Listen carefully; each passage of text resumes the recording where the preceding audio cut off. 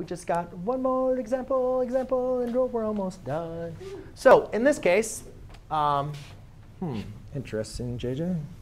So I have cosine squared of x divided by 1 minus sine of x. All right? And one of the big mistakes a lot of students will look at this and say, oh, that 1 minus sine, I can do that's equal to cosine squared, right? Or cosine.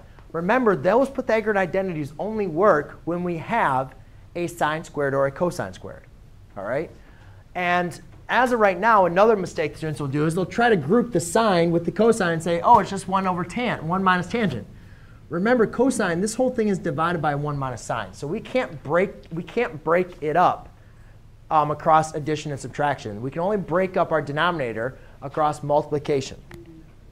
So when I'm looking at this, what I'm going to want to do is think about, well, I need to be able to get this, Emily, into somehow I need to be able to transform the 1 minus sine squared.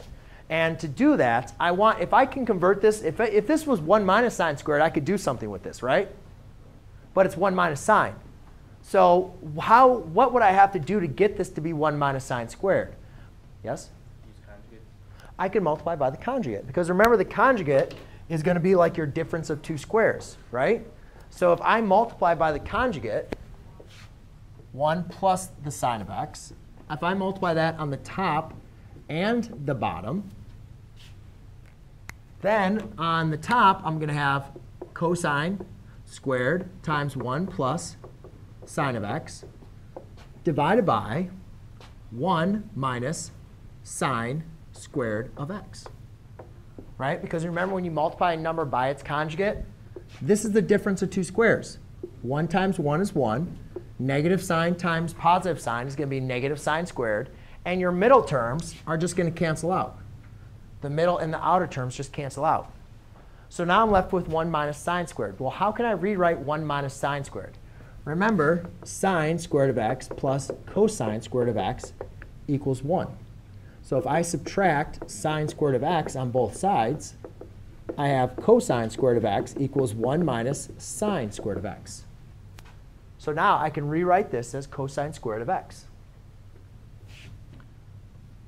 So if I rewrite that as cosine squared of x, now my cosine squareds divide out. And my last expression I have is just 1 plus sine of x. Just remember, when you multiply by your conjugate, you have to do it on the top and the bottom. Yes? Would the x still stay on the denominator? No, that's cosine of x up there. Sorry.